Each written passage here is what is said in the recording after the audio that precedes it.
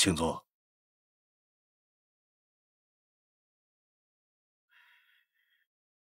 首先，对于你的底细，我是非常了解的。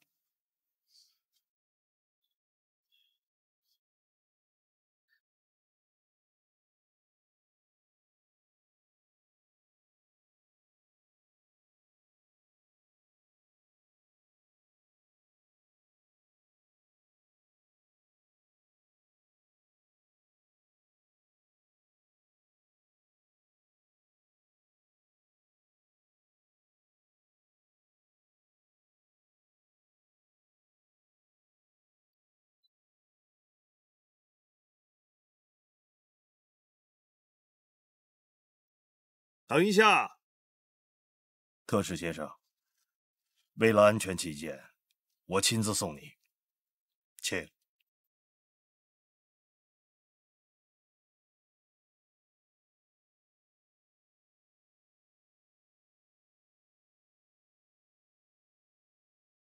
院子里不同寻常的热闹让人好奇，再回想东乡的热情，年丁邦判断，日本人的贵客就要到滨江了。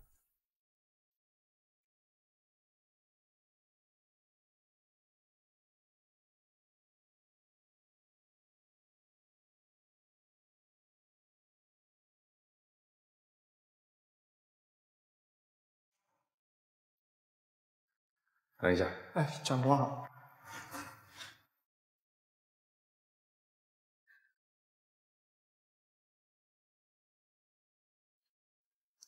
以后在走廊的窗台上多放几个烟灰缸，要不然太不方便。那得跟后勤科说。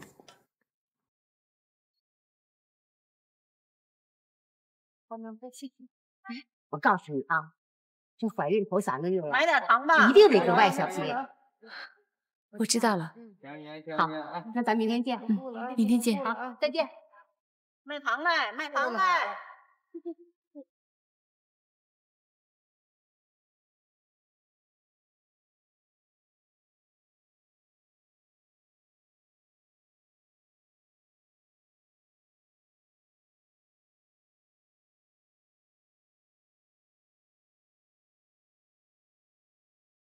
你想干什么？你不用害怕，我只有几句话想跟你说。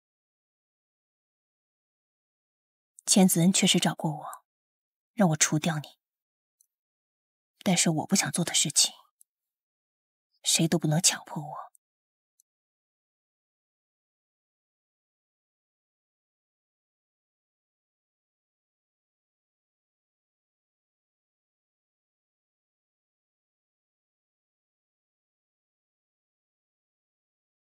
九条已经死了，你们为什么还不走？明天，也许明天就走。你们不走，是因为你们的任务还没有完成，对吗？你到底有什么事儿？我得到可靠消息，马迭尔宾馆的9条是假的，真9条马上就到。我担心你们没有收到消息，所以特地来告诉你们。本来想去找红姑的，但我去警察厅不方便，所以只能来找你。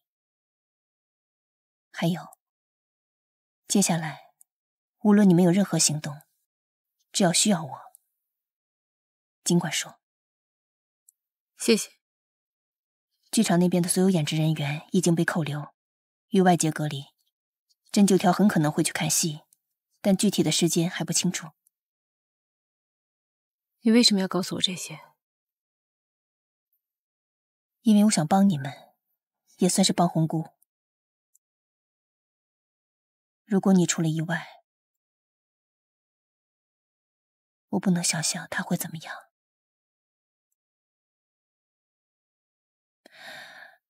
我还有一件事情想要求你。你说。我想加入抗联。本来我还在犹豫，下不了决心。可是当老钱来找我，让我刺杀你的时候，我真的对他们彻底绝望了。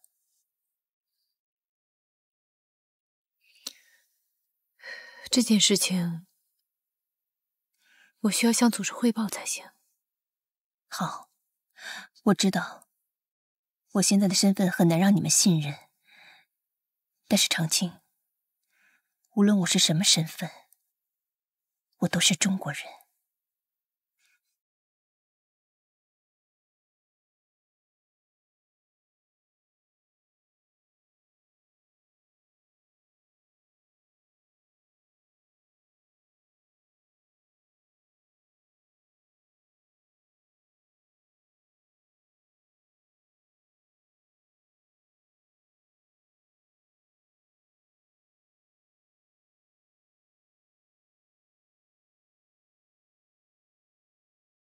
豆包，粘豆包喽！豆包，粘豆包喽！还没收摊？不敢收啊，我就知道年队长啊今天会来买我的豆包。来半斤。哎，好，马上就好。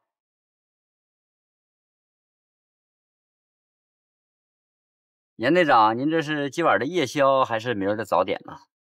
不用包那么严实，趁热吃啊，才香啊。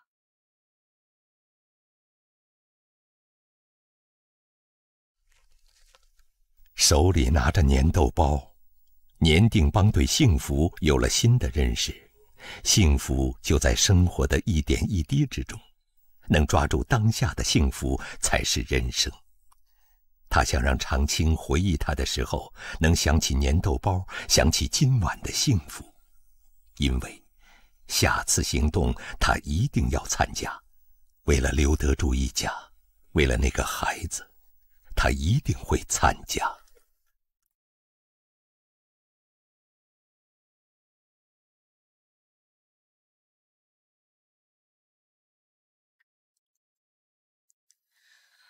丁邦，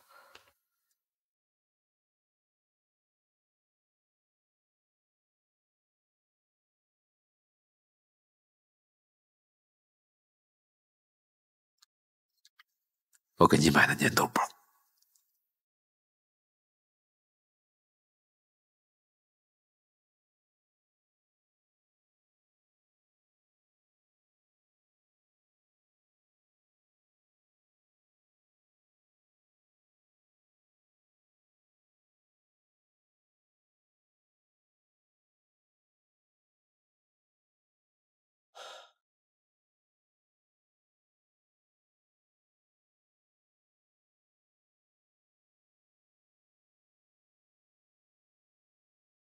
大佐，9条阁下又来了，我们应该谨慎地布置安保法案。按道理来讲，你所说的一点不错，但我不想给敌人留出任何准备时间。安全的关键就是保密，让反日分子无法掌握9条阁下的行程。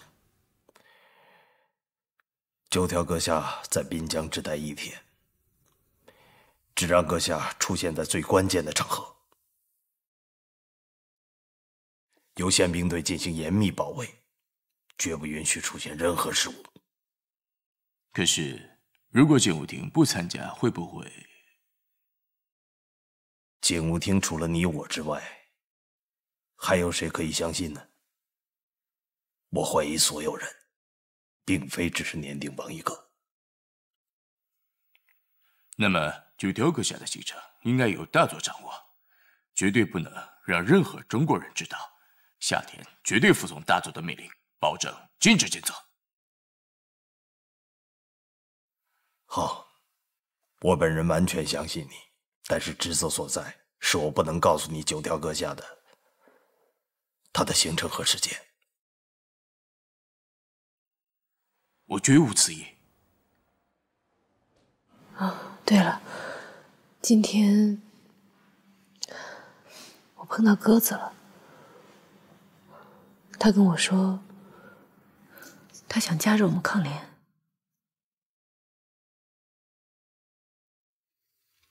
我了解鸽子，之前他一直在跟我执行任务，他从来没有伤害过无辜。那次任务失败，我以为他死了，后来才知道，他没有死。他去南京要再去投靠国民党政府，而是为了打听我的消息。他要加入我们，你能确定他是真诚的？我确定。他正直，热爱自己的祖国，痛恨侵略者。任何一个人，只要他追求进步，我们都欢迎。无论以前他是什么出身，这是要加入抗联，确实要经过考验。时间紧迫，我们还是说一下我们下一步行动的计划。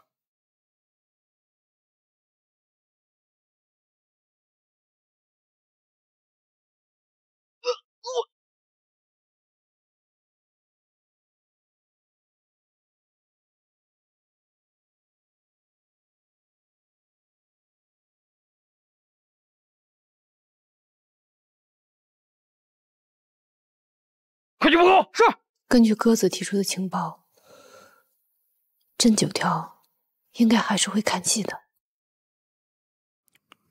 可是剧场的环境易守难攻，即使有山里的同志帮忙，他们要强打进去也不太可能。想混进剧场会很难。我估计千子和梅玉倒是有机会下手，可是成功的机会也会微乎其微。再说，我们不能指望他们。你是说，剧场动手只能作为备选计划，但那只是最后的选择。今天下午，警务厅来了一个外国人，东乡直接把他接到会议室进行密谈。会不会是德国方面的代表去找东乡洽谈签约仪式的安保工作？我也是这么想的。我本来想跟他一段，想多找到一些线索。后来东乡很担心他的安全，亲自护送他回去了。幸亏他在会议室落下一盒火柴，我在垃圾箱里面看到了，那上面有宾馆的地址和名称。明天会想办法过去一趟，看看能不能从德国人那儿了解一下针灸塔的行程线索。明天晚上之前一定要把这事查清楚。由山上来的队伍明天晚上就到了。还是我去吧。你不能去。更多的线索肯定还在警务厅那边，你需要留在那儿。放心吧。大佐，这件衣服是刚刚在山崖边的雪地里找到的，看来是那晚劫持留得住的匪徒所穿的衣服。那么这个东西也是和朝鲜族服装一起找到的。这枚扣子被裹在衣服里面，看来当晚的那个匪徒里面穿的是一件警服。混蛋！警务厅一定是藏着反日分子的奸细。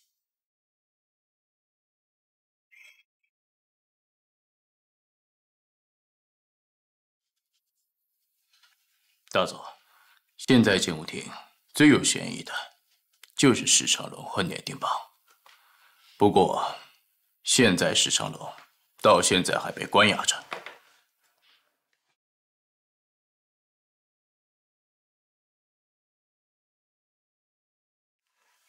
夏天，你马上跟我去警务厅，实施封锁，任何人不可以随意进出。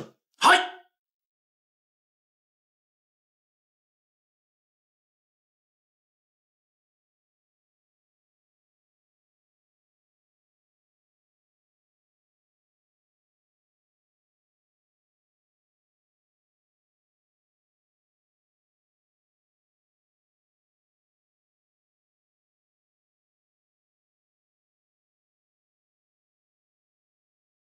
你怎么在这儿呢？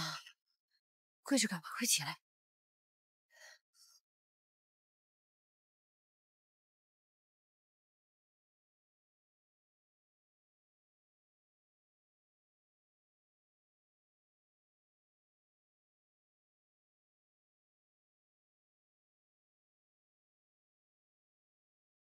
怎么又回来了？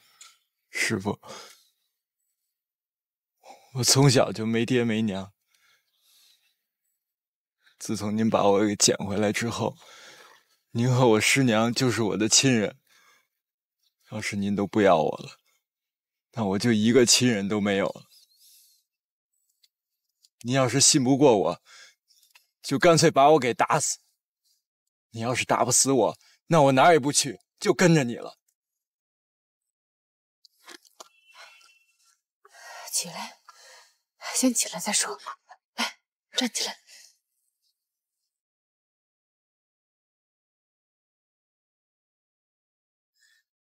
猛子，你师父让你走，有他的道理。你知道他是干什么的吗？你跟着他会有危险的。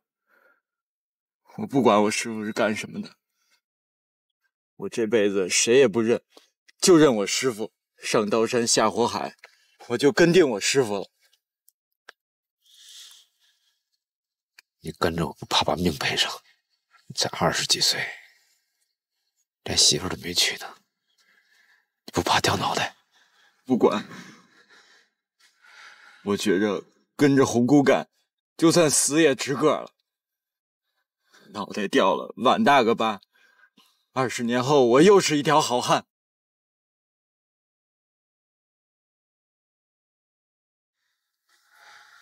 晴儿，你先上班去吧。这小子甩不掉了，我再跟他说几句。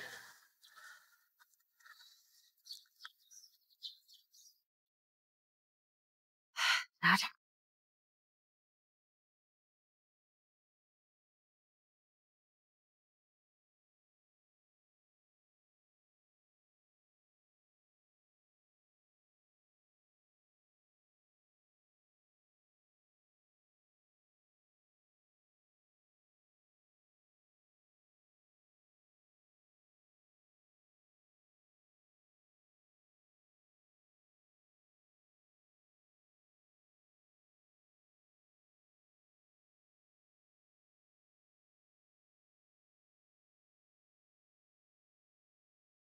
把衣服统统脱掉！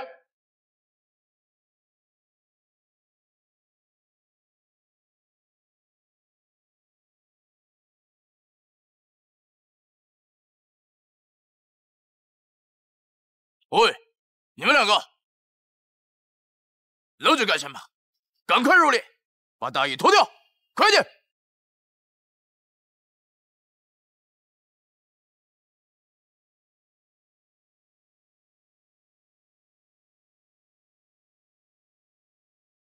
弟弟，出列！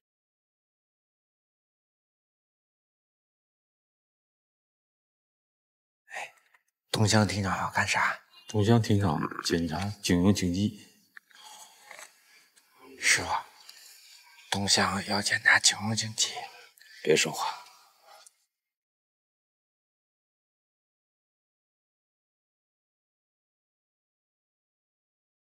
弟弟，出列！出列！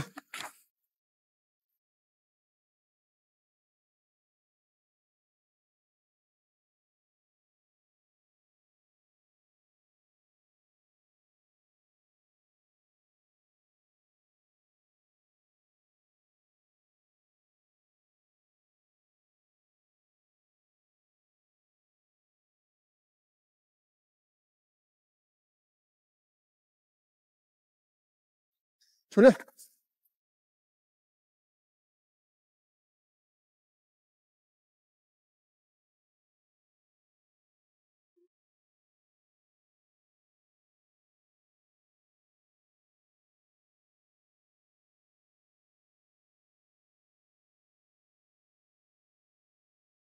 弟弟，出列！